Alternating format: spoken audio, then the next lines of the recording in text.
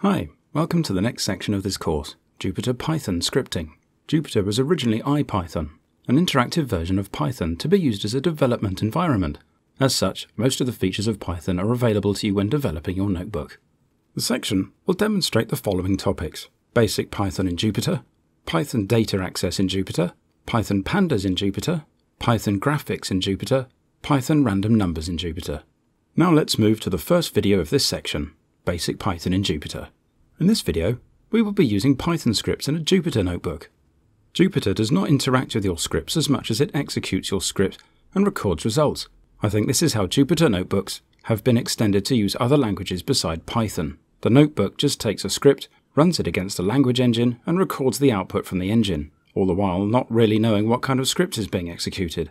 Similarly, I have not noticed any particular limitations when using Python in Jupyter. Some of the scripts I have run have taken a lot of time to run, used a lot of memory, opened new windows and so on, all without failing. There are known issues running Python scripts that contain a main execution loop and multi-threaded applications. We must open a Python section to our notebook to use Python coding. So start your notebook, then in the upper right menu, select Python 3. This will open a Python window to work in. As mentioned in the previous section, the new window shows an empty cell for you to enter Python code. Let's give the new work area a name. Learning Jupyter Section 2. Autosave should be on, as you can see next to the title. With an accurate name, we can find this section again easily from the notebook homepage. If you select your browser's Home tab and refresh, you will see this new window name displayed like this. Note it has an item icon versus a folder icon.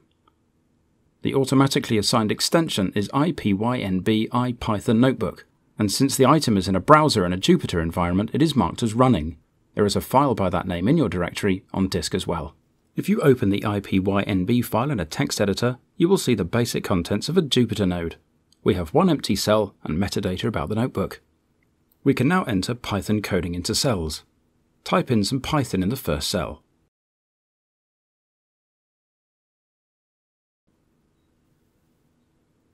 Add another cell to the end using insert cell below the menu command. In the second cell, we enter Python code that references the variables from the first cell.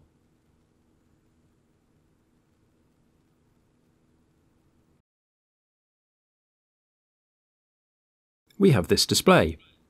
Note that Jupyter color codes your Python just as a decent editor would, and we have empty braces to the left of each code block. If we execute cell, run all cells, the results are displayed in line. We now have the braces filled in with cell numbers, and the output of cells is appended to the bottom of each cell.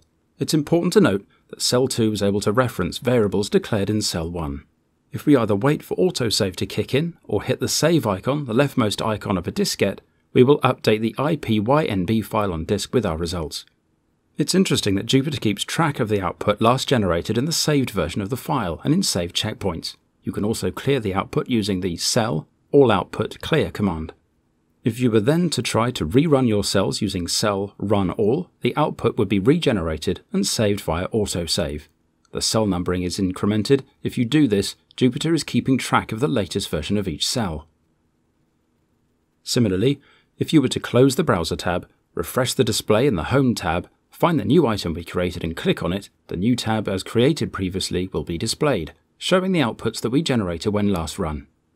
If you open the server command line window, where the Jupyter service is running, you see a listing of the actions that we have made during our session. The logging entries are at a high level. There may be a way to increase the logging level if there is some difficulty being encountered. Great! We have successfully learned the basic Python in Jupyter.